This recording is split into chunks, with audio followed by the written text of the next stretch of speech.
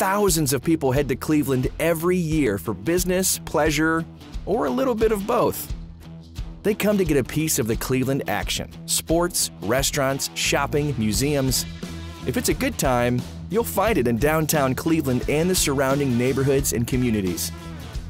Let's take a closer look at what Cleveland has to offer by following Emma, a typical business traveler coming to our city for the first time. Emma is a marketing rep attending a trade show at the Convention Center, the largest and most advanced conference center in the region. There are also hundreds of other meeting rooms and working spaces across the city where Emma can meet, mingle, and network with her peers and customers. Emma flies into Cleveland Hopkins International Airport, which is just southwest of downtown. She could also have joined the thousands of people who drive into Cleveland every year. In fact, 43% of the entire U.S. population lives within 500 miles of Cleveland. Start planning that road trip now. From the airport, Emma can get to her hotel with a taxi, limo, or rideshare. It's only about 20 minutes from airport to downtown. With nearly 5,000 rooms representing every major hotel chain, there's plenty of housing options within minutes of the convention center. With some time to spare after settling in, Emma heads out to catch some live music. There's a great venue only a 10-minute walk away from her hotel. Cleveland offers something for every musical taste: blues, jazz, classical, pop, and of course, rock and roll. Emma has a great time acting like a local.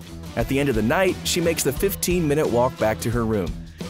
The next day, Emma is at the convention center all day. For lunch, she has a ton of options. There's 3 different entertainment districts within walking distance, each with their own unique chef-run restaurants. She can also pick from dozens of food trucks, casual dining, and chain restaurants in easy walking distance. Emma even has time to do some quick shopping. Cleveland has something for everyone with hundreds of retail spaces downtown and in the surrounding area. After the show wraps up for the day, Emma hops on the RTA Health line and 15 minutes later arrives at University Circle.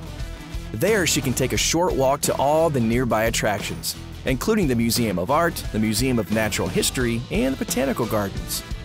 If Emma was looking for some late-night entertainment, she could take in a play at the Playhouse Square Theater District, win some money at the Jack Cleveland Casino, or visit the Rock and Roll Hall of Fame. Or she could go to a local game with the Cavs, Indians, Browns, or Monsters.